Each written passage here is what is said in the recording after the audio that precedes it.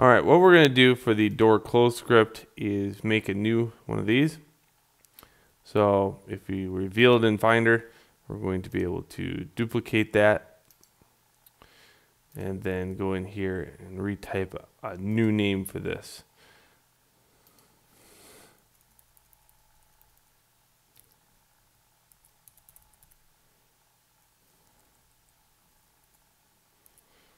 There we go. Door collide close.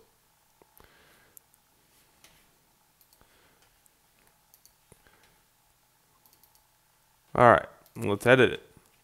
What's different about door open than door close? Well, this.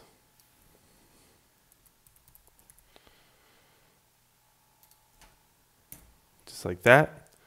This becomes over here. And now, what I'm going to do is have to say angle open, but I want to make it so it's not angle open less than angle open. I want to make it greater than something else. Now, I could put greater than angle close, but what will happen is it'll never solve because angle close is 0. So I had to put angle close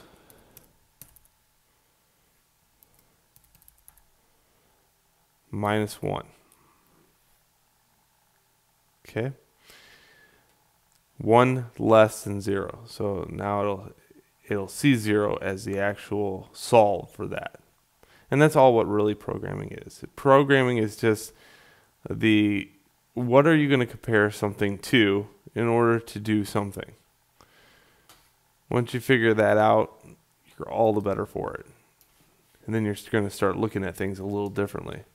What do I have to compare to actually make this happen? All right, so now we need another box. D. And what I like about this is a very universal thing because all I have to do is put a box before or after, or I can trigger it so somewhere in the room the door shuts. And this box is just further back, maybe over by a treasure chest or something, and it locks the person in the room. This is a great way to make traps. Absolutely great way. There's a thing in the floor. If you go to touch it, if you go over the trap door opens, player falls out. Works on the same principle. All right, so this one is going to get removed. It's going to have collide. So same angles. Angle open is still 90 degrees. Angle close is still 0. And you already see it -1,000.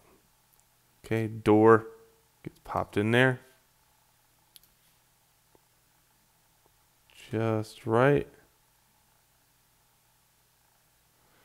It's freaking out on me. There we go. Okay, so let's see what happens. Door open. And you can see door close yields a swinging door of doom. So now what's going to happen is you're going to find out that this one's a little harder because if I just say -1, it's not going to work. It's always going to say angle close -1.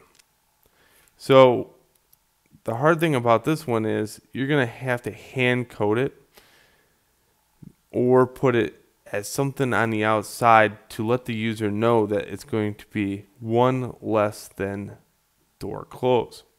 Okay, because I can put it hard coded in here, but if I put it as an integer in there, I would have to put it somewhere on the outside world onto the actual door or the door close block.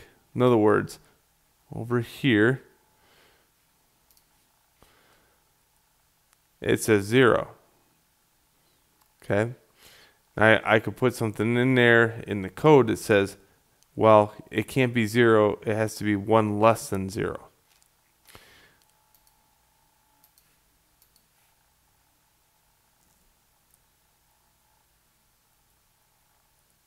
And there we go. Shuts the door. Now I can't open it and I'm trapped in the room.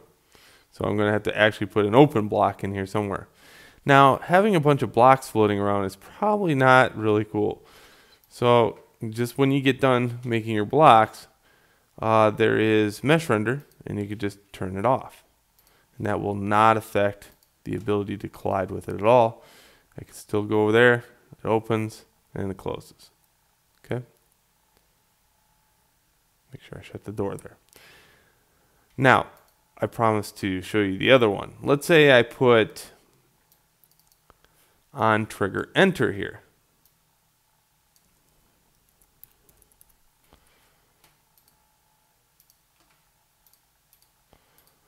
Okay, now what happens? If I walk into it, it opens a little bit. If I do it again, it opens a little bit. Okay, so I guess it's good for a battering ram maybe, but not very good for anything else. Not for a door anyway. Also, I could code this in such a way that not only does it have to have a collision in there, but it also has to have something on the keyboard. Take, for example, in my previous example, let's see, is door. So you can make it so if I'm standing in there and if I got the input key E down, it would open. And you would never need any of this. As again, raycasting's good, collisions are good, but this is a great way to teach students like why you could use both and how you can use both. And there is no right or wrong answer, just about anything. It's just how you're going to do something. All right, so turn in your examples. You know, I want you to take and make this a little bit better, though. You know, now that you really looked at the code and everything else, I would say what you're going to turn in is not only this door that opens, but I also want a cool trapdoor in the floor that opens when you go over top of it. Okay, and that would be really sweet, and it'll show me that you know angles a little bit better. So what you would do is make a door in Maya. You would offcast the door to the side with the pivot, and you could even make both prefabs there in Maya side by side. And then you would have to judge the angle open, angle close, and what it's going to rotate. I guess that would be a good way to apply your knowledge. So that's it. For this lesson, I want you to make this door open with a collision, and I want you to make a trap door in the floor somewhere. All right? Enjoy, and have a good one, and until next project.